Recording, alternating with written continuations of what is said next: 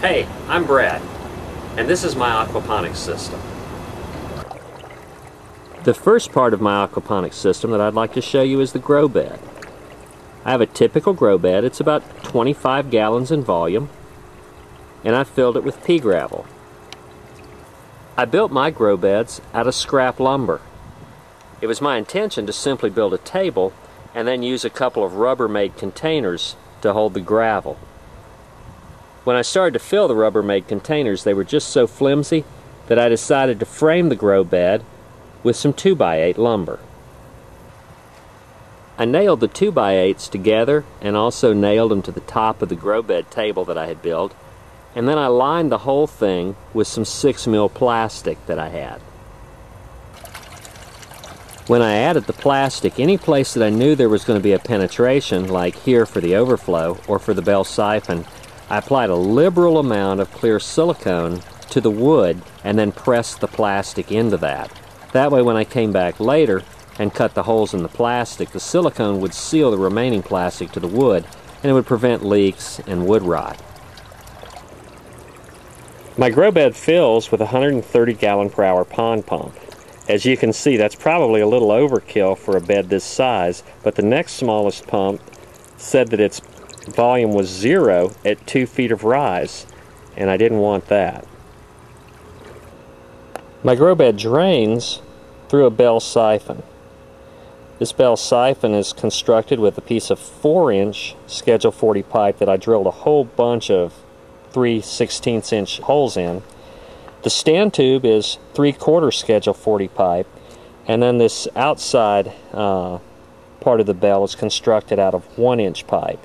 Because of the continuous flow of the pump, I had a little trouble getting the bell siphon to break, and so I've installed 3 tubes into the top of the siphon to introduce air into the tube and help the siphon break when the bed is drained.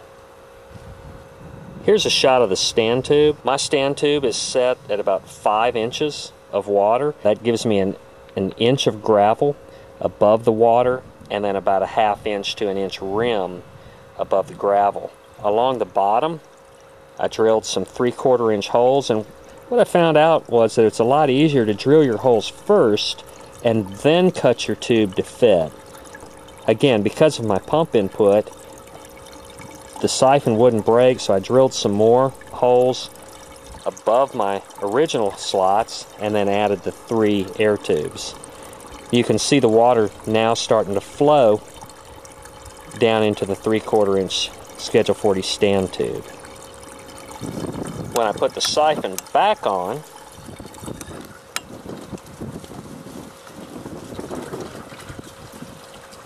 you can see the water really drops rapidly.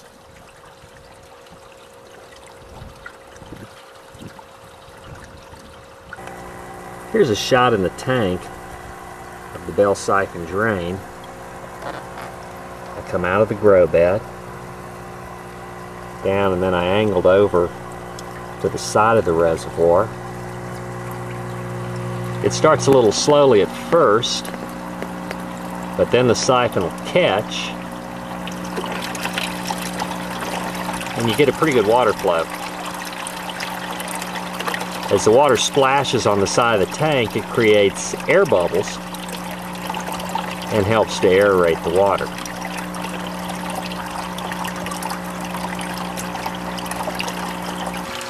As the siphon nears the end of its cycle, you'll hear it start to slurp in the top of the grow bed.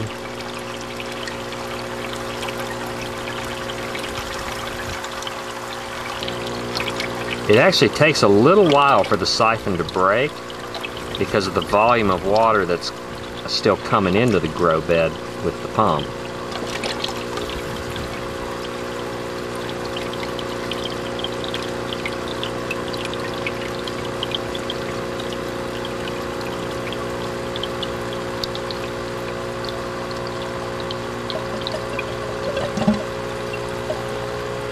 And that's the sound of the siphon breaking. I wanted to provide some additional aeration for the system, so I bought an aquarium pump that said it was sufficient for a 60-gallon aquarium. It had 2 outlets, so I ran 2 air tubes down and installed an air stone at the end of each of them. The water in the fish tank is really clear. It's just a very bright sunny day today, so it's really difficult to get a shot of the fish. Looks like they're kind of coming to the top. I'm holding a piece of cardboard above the camera to kind of shade them.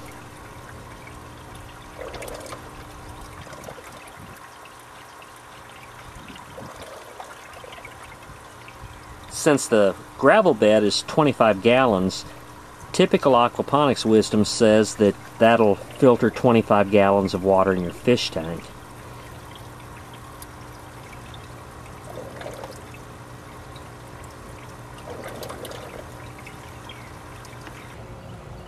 In Atlanta, the 55-gallon drums are very hard to find at a reasonable price.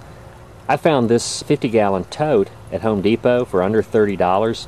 It's very rigid. The rectangular construction made it very easy to level in the ground. I've had no problems at all with it trying to roll over or with the sides bulging or any of the problems that you see with the 55-gallon drums. Some of you are probably wondering, I thought this was aquaponics. What's up with the dirt? As I've studied aquaponics, I've heard more and more stories about plants with nice green veins but sort of yellowish leaves, iron deficiencies, mineral deficiencies, and that type of thing. Instead of adding supplements to my grow bed, I decided I would just use what's naturally available. Soil mix. I did plant 3 head lettuce plants directly in the gravel just to see how they would do with nothing but the fish water. These trays with the soil in them have got mesh bottoms. They're only about 3 inches deep, and I planted salad mix in them. What this will do is the salad mix will have an opportunity to get minerals and nutrients from the soil, and then the roots will be able to grow down through the bottom of the trays into the gravel where they'll have access to the nitrates and the water from the fish tank. In summary, my little home aquaponics system has a 25-gallon grow bed that works as a biofilter. The fish tank is a 50-gallon tank, so I can build and add a second grow bed and still be within the capacity limits of the tank. I'm using a 130-gallon per hour pond pump, and the pump runs continuously. I'm using a bell siphon to drain the tank, and that creates what they refer to as an ebb and flow tank.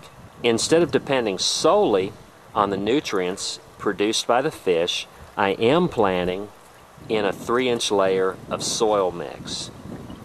The soil beds have got mesh bottoms that allow the roots to then grow down into the gravel and have access to the water from the fish tank. The fish tank is currently understocked.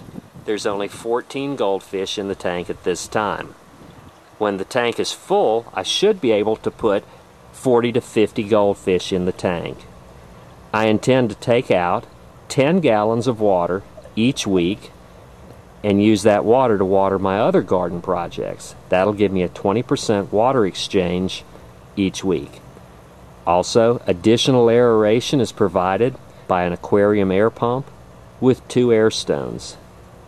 I'll make some more videos as the plants grow and let you know how the system functions.